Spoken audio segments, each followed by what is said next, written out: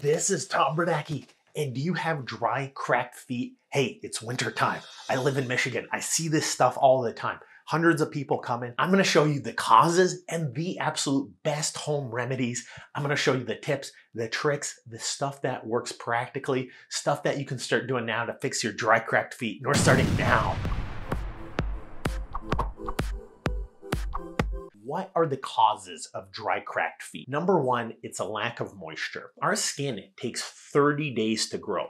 There's a layer of stem cells and there's 5 layers of skin on the bottom of the foot. The stem cells essentially grow and push up and weave together. They get stronger. And then there's a thick dead skin layer, which makes up the top 2 layers. The 5 levels of the skin are at the bottom, the basal layer. Number 2, the spinous layer. 3, the granular layer. And then the thick scaly layers are the stratum corneum and the desquamating cells. These are the thick portion. What happens is the bottom of your feet and the palms of your hand, they have 5 layers of skin, and about 90% of it is made of dead skin. Blood vessels don't actually penetrate 90% of that skin. So when it gets dry in the winter time, when you're exposed to a lot of rubbing, a lot of harsh conditions, that dry skin doesn't really heal. It can break, it can rip, and then fungus, bacteria can get in there. It gets itchy, it gets scaly, it starts cracking. That's the mechanism. There's not a ton of secret behind it, but a lot of things can predispose you. So the stratum corneum, you can see in the foot, makes up the vast majority of the 5 skin layers. And when it's dry, when it's dehydrated, you can see it starts to detach from the stratum granulosum. It gets thick, it's wavy, it starts to crack. That's when splits happen, especially when the skin gets dehydrated. It cracks, it rips, and it can bleed. So number 1, lack of moisture. Essentially, if water can leave that dry skin, it will dehydrate because there's not a lot of blood coming up to hydrate it. It's not really like, hey, I gotta drink more water. It's really like, hey, blood vessels are not penetrating there. So when it's cold and when there's not water in there, those are things more likely to dry out that skin. When you take a shower and you wash off those protective oils, then that moisture can leave that dead dry skin. It basically can crack, twist, and split and create a wound for you. Things to consider are dry weather, low humidity, not using moisturizers. If you're dehydrated as well, if you have poor blood flow. So a lot of my patients have peripheral vascular disease, diabetes. If you have cold feet, that could be a cause. That means there's not a ton of blood flow circulating down there. And what happens is when it's winter time too, your blood vessels clamp up essentially and prevent as much blood flow from going to your fingertips and your toe tips. You can see that the blood vessels are in the dermis. They don't actually even reach the 5 layers of skin. And the stratum corneum, that thick, wavy, cracked layer, there's no blood vessels at all. So when it's dehydrated, when it's cold, you get a lot less nourishment there. Drinking a little bit of water only helps so much. Harsh soaps can do this too. Harsh soaps essentially clean off the oils that protect your skin and they dehydrate that layer of skin even more. Hot showers, hot baths. If you're washing your hands frequently, if you're showering like once a day, twice a day, especially in the winter, and not moisturizing afterwards, this will strip your skin of natural oils, contributing to that dryness. Cold weather can sap that moisture from your skin. There's not as much water, there's not as much humidity. Another one, age. The older you get, everything gets worse. I don't think I have to tell you that. That's no secret. And medical conditions, eczema, psoriasis, menopause can contribute to this. Thyroid disorders. A big one is diabetes. Diabetes, peripheral vascular disease, and age. Essentially, there's less nutrition to that skin periphery. It gets more dry, cracks more, and does not heal as quickly. Diabetics have dry, cracked feet. This can lead to diabetic foot ulcers, venous ulcers. If you have any of these serious wounds that are not getting better, check out our foot ulcer guide, our ankle ulcer guide, swelling, diabetes, everything, very important conditions. And check out our vascular and poor blood flow guides to increase that blood flow down to your feet. Those are very important things to do to treat these conditions. And those are the real root causes. But don't worry, we're gonna go over some amazing home remedies. So keep watching. Poor foot hygiene as well. So not regularly moisturizing or cleaning your feet. This could lead to excess skin buildup, skin flakes. This could let bacteria, fungus get on there. It itches more. Another one is ill-fitting shoes, corns, calluses, friction. If you develop thick, hard calluses on your heels, the bottom of your foot, if you're come see a podiatrist like myself, we can clean that all off in one appointment. It's all covered stuff, because it's important that this cracked skin does not get worse. Come visit me in Michigan. I have guides on how to treat it all at home yourself as well. But if you have these skin conditions, come get checked out. Just be safe. And rarely, in some cases, some people have hyperhidrosis, excessive sweating. There's creams, there's sprays you can put on for excessive sweating. I have guides on excessive sweating, foot odor below. There's allergies, irritants, certain types of socks, certain types of shoes. I have guides on all that below. Then there's foot fungus, toenail fungus, athlete's foot. These are actual fungal and bacterial infections. I have guides on all of that. Check that out below. They're linked in the comments. And vitamin deficiencies. We're going to go over all this as well. So dry, cracked feet treatment and the best home remedies. I'm going to run through these and show you what the most important ones. So the tricky thing about YouTube is they don't actually let me show any images of treating dry, cracked feet. There's nothing I'd love to show you more than me actually treating these things, as I have a ton of footage, but every time I put it up, the videos get demonetized and then nobody can watch them. So apologies. Maybe hit me up in the comments and see if there's any tips and tricks, because I can't figure out how to get these videos posted and working. That's the tricky thing with the medical field. All my videos, like my wounds, my ulcers, skin condition treatments, they don't let me actually show this stuff. Help me out in the comments, give me some likes, give me some subscribes, and maybe we can sneak more of these in. Vitamin deficiencies. So there's a lot of vitamins you can supplement. Again, I will emphasize, it's probably not a vitamin deficiency, although it could be. But important ones are vitamin A. Vitamin A is responsible for skin health, repair, and a deficiency can lead to flaky skin, especially on the feet and on the hands. Vitamin A is famous for its skin rolls. It helps with cell growth, anti-aging, skin barrier. It's useful for acne, skin repair, and improved skin texture. It's popular in dermatology in topical retinoids, but it's important to get the vitamin as well, 700 to 900 micrograms per day. Vitamin E, this is an antioxidant that helps protect the skin. That's why most creams have vitamin D in it. Is it the most important thing? I don't think it's the most important thing, and it's going to make your creams 10 times more expensive. I would say try the non-vitamin creams first. Save yourself a ton of money. If you do need that stuff, vitamin A, vitamin E are easily supplemented. Vitamin E is important as an antioxidant, protectant, moisturizing, wound healing, anti-aging. It works by performing skin protection, hydration. It's found in a lot of creams, lotions, and serums, and is generally safe. There's also vitamin B3, which is niacin. There's also vitamin B5. There's vitamin C. Vitamin C is really important for collagen production, which can lead to elasticity and hydration of your skin. Vitamin C is very important for skin health, 75 to 90 milligrams per day. It's an antioxidant, helps with your immune system, your skin collagen, and iron absorption.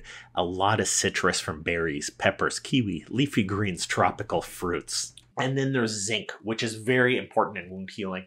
Listen, unless you have nutrition, unless you're like a diabetic, unless you have a lot of health issues, all you really need is a daily multivitamin. I link my favorite multivitamins, and I have my best vitamins for poor blood flow, circulation, all that kind of stuff. I won't get into it too much here. It's probably not the cause of your dry. I really want to emphasize that the dry stratum corneum, this thick layer cracking, splitting, getting dehydrated, not getting enough moisture, not getting enough blood flow, that's the real cause. It's probably not a lack of vitamin in most people. The best creams for dry, cracked skin. I'm gonna go over these in my guide as I go through it. The keys are to stay hydrated, and anytime you sweat or take a bath, clean that water off, pat it dry, and get some thick cream on there. That's gonna be very important. One really important thing is to protect your feet. With dry, cracked skin, calluses, corns, splitting cracks on your heels, a lot of this, if you were laying in bed, you would not have any damage. So component, the biomechanical trauma that you cause to your skin. If you had thick, cushiony, soft socks that were well moisturized and lubricated, and you had a well-cushioned shoe that took pressure off the ball of the foot and the heel, then you'd probably not have any friction or splitting on your heels. Now the trick is, if I take my heel and every time I walk, if I'm rubbing like this, that's gonna create a lot of damage. You want your foot to essentially just roll through. So pretend that this is your foot. If you take your foot and you're always rubbing it like this, your heel is going to create a lot of friction, rub, and the skin will split. What you really want is your foot to basically roll through without doing any of this side-to-side shear stress. And most people, your toes don't point straight, your feet are pointed out. that leads to heel stress, that leads to splitting. That's where good shoes, good orthotics come in. Now, people with a lot of these foot problems, I recommend my favorite shoes down below. I'm also a big fan of shoes like Orthofeet. If you're retirement age, Orthofeet is the #1 orthopedic shoe. They do a great job. I have discount codes and stuff available below. Check out my guide on slippers, sandals, and best shoes. They don't have to be ugly anymore. That's the beauty. And also pre-made orthotics, custom orthotics at home. I have guides on all that stuff below. It makes a big difference if you think you're getting some biomechanical shear stress. Here are the best home remedies. #1, foot soaks. If you have thick, dry skin, thick toenails, thick, flaky skin, you want to soften up your skin. My favorite way to do this is Epsom salts. Epsom salts are cheap. Epsom salts are basically salt, has some magnesium in there. You can add some essential oils like lavender or tea tree oil. I don't really think you need to do that, but you can. In 15 minutes, everybody's watching TV, you're watching college football, you're watching NFL. And by the way, as a Michigander, what they're doing to this poor Jim Harbaugh. This poor Jim Harbaugh. All this man's trying to do, win a national championship. He's trying to drink his milk, eat some steaks, and they're suspending him for just being a great human being. Don't give me too many thumbs down, especially people from Ohio. I know my video rating's gonna drop like a rock for some of these comments, but I stand by it. And after you do your, getting back to serious matters here, after you do your soak, what happens is you wash off that oil on your skin. You wanna exfoliate, so use a pumice stone. You can use a foot file. Get that dry skin off there. Calluses, corns, thick toenails, you want to clean them up. If you're a diabetic, if you have health issues, come check it out with a podiatrist like myself.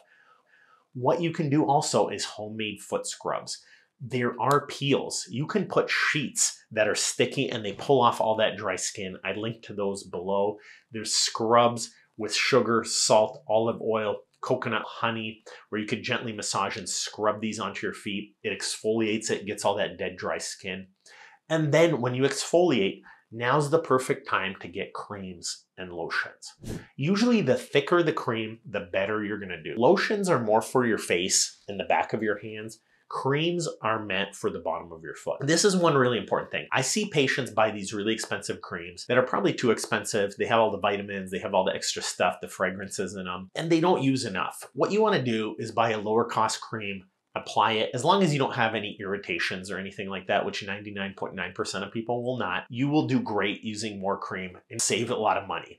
You don't have to go crazy. You want things like glycerin, shea butter, urea cream. Adding a thick layer, you can put cotton socks over it when you go to sleep at night. This makes a big difference. Just make sure you don't put it between your toes. And make sure you clip your toenails, clean off that dry skin with exfoliation first. You don't need to do a soak necessarily either. You do this in the shower. There's also foot scrubbers in the shower. There's things you can put down on the floor and you use your feet to kind of jostle back and forth where the bristles gently clean off that dead dry skin. Like I said, peels, pumice stones, just be safe. If you're a diabetic, don't cut or damage yourself. Easy ones that you can do. Coconut oil. Coconut is pretty cheap. Just make sure you don't slip on the shower floor and hurt yourself or in the bathroom floor. But coconut oil is great. Petroleum jelly like Vaseline can be very effective. It's very thick, but if you have open wounds, don't necessarily put Vaseline on there. And you can also use honey, aloe vera. There's also a home remedy of a honey and aloe vera mix. I've seen a lot of good results, but combining some honey and some aloe vera, this can make a foot mask